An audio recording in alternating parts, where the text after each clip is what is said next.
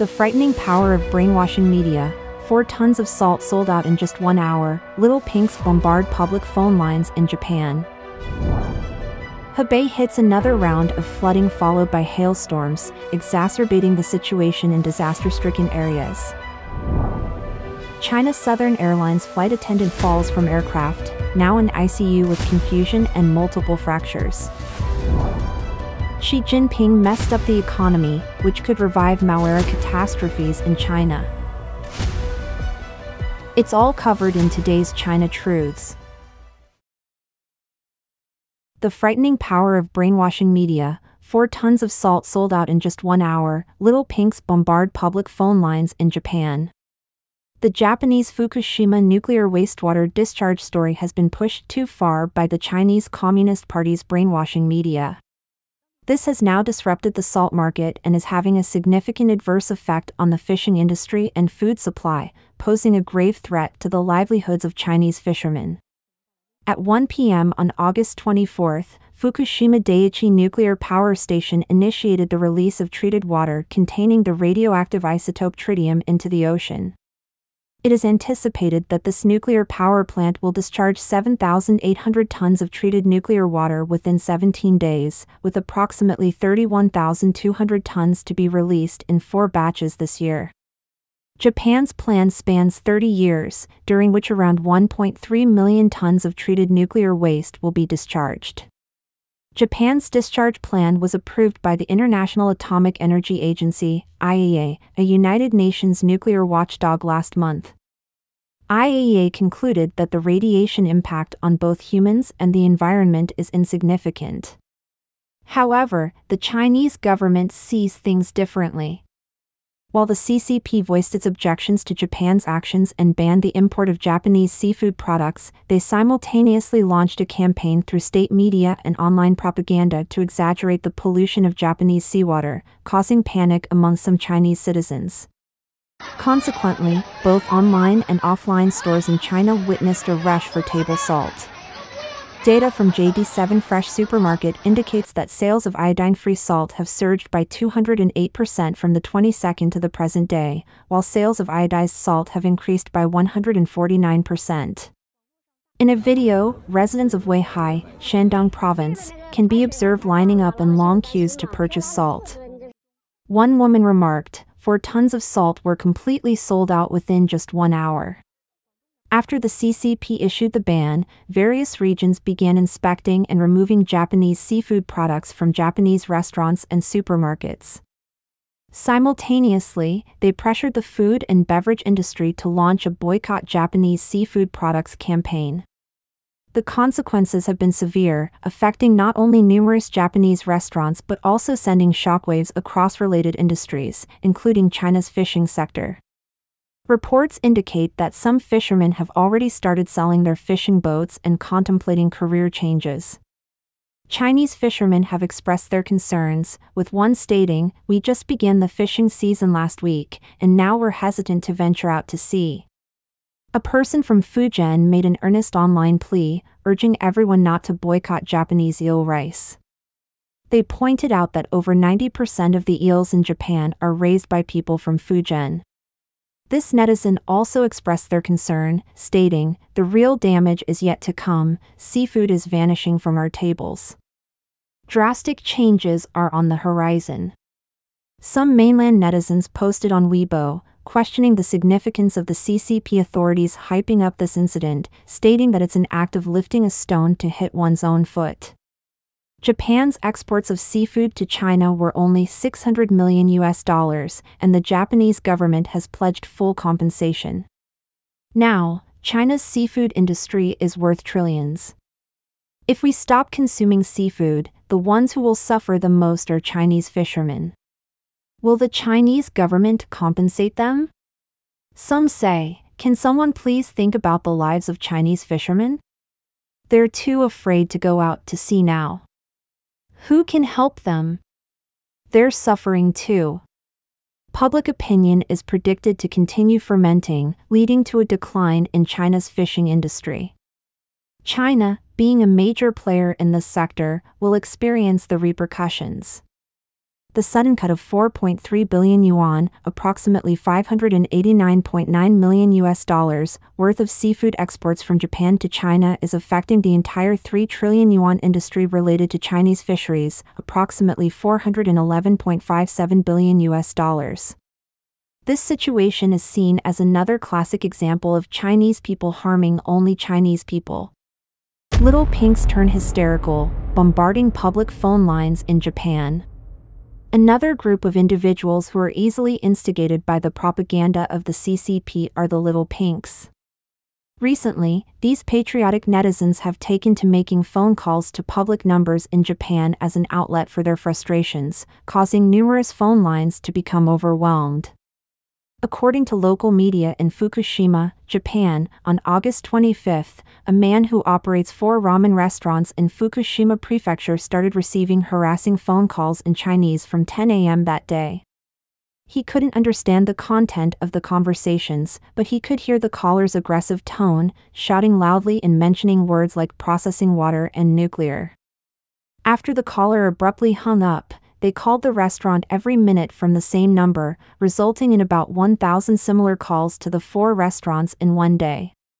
Not only the telephone users in Fukushima Prefecture were harassed by Chinese phone calls, but starting from August 24, the switchboard of the Tokyo Adago Ward Comprehensive Cultural Center also received a series of international calls starting with +86, which signifies calls from China. These calls often featured thick Chinese and English, sometimes mixed with Japanese words like bastard and processing water. It made the cultural center hard to contact its customers. Consequently, the cultural center had to switch to playing voice messages, instructing callers to dial another number. On August 25, the official Weibo account of the Japanese embassy in China posted a message, confirming the existence of these disruptive behaviors and categorizing it as criminal behavior. The Japanese embassy has noted that if the targets of harassment are businesses, it could likely result in economic losses, and if it involves emergency medical facilities, it could be a matter of life and death. Therefore, the Japanese embassy has urged the Chinese authorities to handle this matter seriously and in accordance with the law. In addition to these new tactics of making harassment calls, the Chinese Communist Party continues to employ its old-fashioned anti-Japan methods, such as organizing anti-Japan protests and vandalizing Japanese cars, among other things. Diverting domestic crises. Regarding this matter, Canadian-Chinese writer Xing Shui has highlighted that the CCP is using the Fukushima incident to stir up nationalist sentiments, aiming to divert attention away from domestic crises. Specifically, the economic decline has reached an irreversible point, and the unemployment rate is extremely high, which will inevitably exert significant pressure on the CCP's rule. Meanwhile, the people are very dissatisfied and angry with the ruling regime. Jinping, a political and economic analyst based in the United States, offered insight. I believe the vast majority of concerned Chinese netizens have never looked at a map of Japan and are unaware that Fukushima is actually situated on the eastern side of Japan. What does this mean? When Japan discharges nuclear wastewater, it primarily affects the waters on the eastern side of Japan and does not immediately impact China. Strangely, at present, almost all authoritative scientists in China specializing in nuclear energy and environmental protection have not publicly expressed opposition. Only CCP state media and various self-media outlets are intensifying the rhetoric about the severity of Japan's nuclear wastewater discharge while simultaneously making efforts to delete online comments that provide scientific knowledge about Fukushima, suggesting it is not as dangerous as portrayed. Xing Shui added, China lacks press freedom, making it very challenging for Chinese citizens to access accurate information. When the CCP exaggerates something, the Chinese people tend to fall for it, leading to behaviors such as the rush to buy salt. Although the Chinese people are undoubtedly victims because China is a closed environment where people are deceived, the CCP's manipulation will ultimately backfire. Furthermore, some Twitter users have revealed that, according to data published by the International Atomic Energy Agency (IAEA), covering the period from 1960 to 1991, the total amount of radioactive substances released into the sea worldwide during that time, with the Soviet Union accounting for 65% of it. Yuan Hongbing, a Chinese exiled legal scholar, remarked, "The Chernobyl nuclear power plant accident in the Soviet Union at the time was a nuclear catastrophe." However, the CCP regime, driven by its political identity as a communist one-party authoritarian state, did not raise any protests. And today, concerning Japan's nuclear waste, it is manipulating politics to such an extent. This fundamentally shows that the CCP is a political manipulator that prioritizes politics over ethics. He pointed out that the pollution level from the wastewater discharged by the nuclear power plants established by the CCP in recent years is much higher than the discharge by Japan this time. From this perspective, China's economic development has come at the cost of people's basic living conditions. Hebei hits another round of flooding followed by hailstorms, exacerbating the situation in disaster-stricken areas. In the northern province of Hebei, which recently experienced catastrophic flooding at the end of July and beginning of August, cities like Zhuozhou are still in the process of recovery. Residents are grappling with daily challenges to survive. The disaster doesn't seem to have finished. On August 23, Lishui County in Baoding, Hebei, faced flooding once again. Later that night, Xingtai and Hebei experienced a sudden heavy downpour, resulting in severe urban flooding and widespread power outages. One local resident commented, "This is even more severe than the last time. Last time, it didn't reach this level." Another person exclaimed, "The high water from upstream has come down." According to NTD TV, several residents' homes were flooded.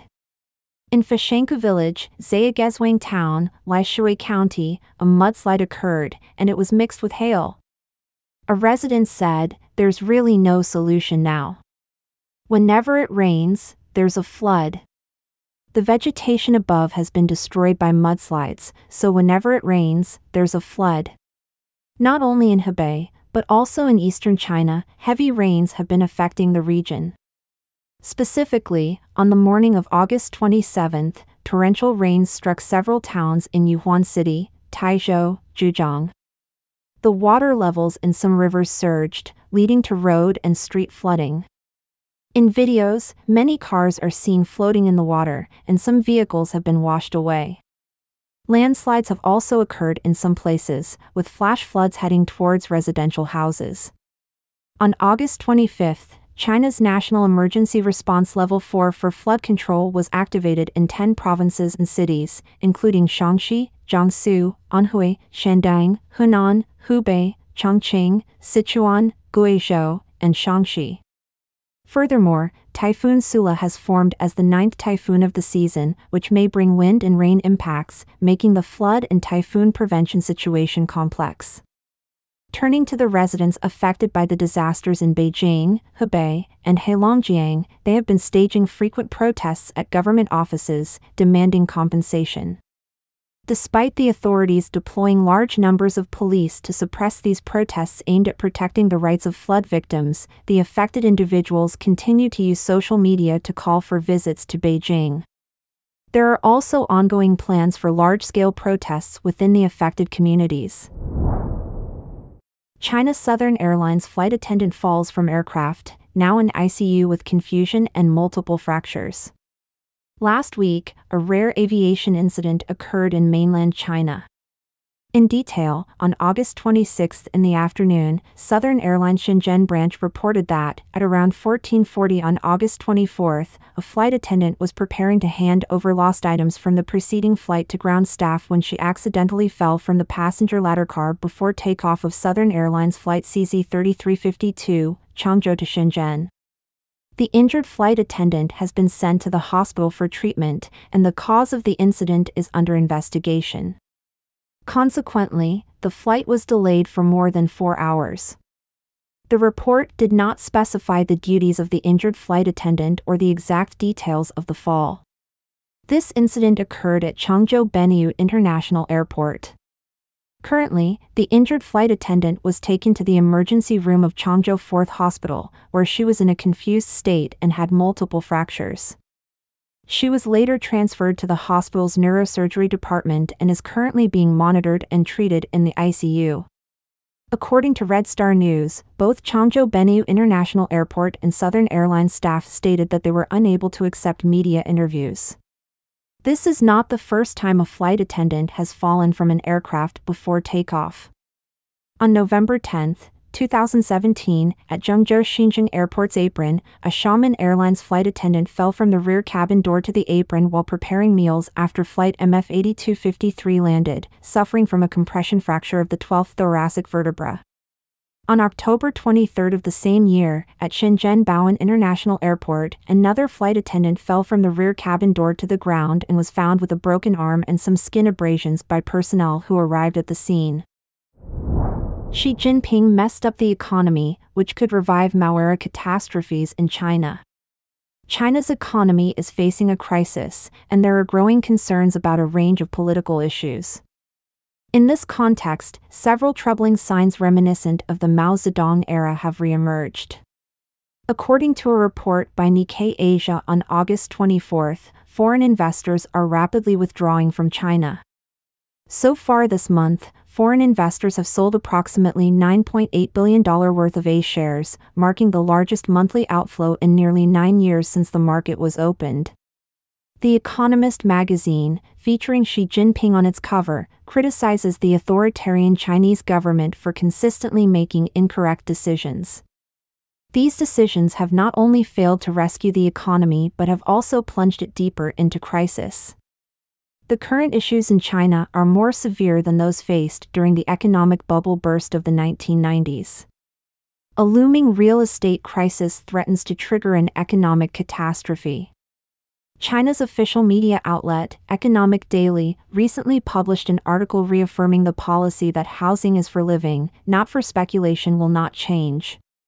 Regarding this matter, Professor Yongyi Song, retired from the University of California, Los Angeles, told The Voice of America that this approach resembles the situation in 1959 when Mao Zedong's economic mismanagement led to a disaster.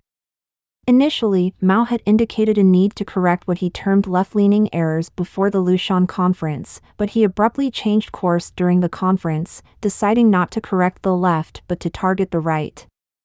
This ultimately resulted in a devastating famine, causing the deaths of tens of millions of people due to starvation. Song used the United States as an example, noting that while the U.S. economy is not as dependent on the real estate market as China, it still must handle real estate market issues with great caution because destabilizing the real estate market would mean harming the U.S. economy. However, Xi Jinping seems to be intentionally undermining China's real estate market, which is a dangerous path leading to economic catastrophe. In addition to the economic crisis and even signs of a severe famine, a disaster reminiscent of the Mao-Era is re-emerging in China. Recently, 9 Chinese government departments, including the Ministry of Agriculture and Rural Affairs, jointly issued a document titled Implementation Plan for the I Build My Hometown campaign. It cites Xi Jinping's call to encourage college students and entrepreneurs to return to their hometowns, donate money for poverty alleviation, and voluntarily contribute to the development of their hometowns. Yongyi Song, a retired professor from the University of California, Los Angeles, pointed out that in Chinese history, the first time people were sent to rural areas was in 1959 when the Great Leap Forward led to food shortages, and the government, facing financial difficulties, forcibly sent several million, even tens of millions of people to the countryside. This was a response to economic problems, with the government shifting the burden onto the people. The second time was in 1968 during the Cultural Revolution when the economic situation deteriorated and educated youth were sent to the countryside. Now, Xi Jinping is initiating a third up to the mountains, down to the countryside movement. Song believes that the idea of contributing to hometown development is a facade. The real issue is that Xi Jinping has mishandled the economy. He is forcing retirees to fend for themselves in rural areas and demanding that they use their lifelong contributions to the nation, including retirement pensions and personal assets, to develop their hometowns. This is essentially a final squeeze on them. Song Yongyi stated, if the federal government in the United States were to say, all of you must go to rural areas and donate your retirement pensions, wouldn't that lead to a revolt? After working our whole lives, we're expected to give it all away? Veteran journalist Yan Chuango recently raised a question on Facebook. If the collapse of the CCP is a high-probability event, how far must the situation develop for the collapse to occur? In his article, he offered his interpretation, suggesting that the collapse of the regime depends on two variables: the speed of the CCP's declining power and the intensity of the Chinese people's resistance. Both of these variables are influenced by economic conditions. Once the economy worsens, people feel the pressure of survival, and grievances about social injustice surface. At the same time, economic decline weakens the CCP's power, making it unable to pacify public anger with money and control officials at various levels effectively. At a certain critical point, history reaches the peak moment of the CCP's collapse. Don't forget to comment in the section below to share your opinions on today's topic with us. Make sure to like and subscribe to see more interesting topics from China Truths, and thank you for tuning in.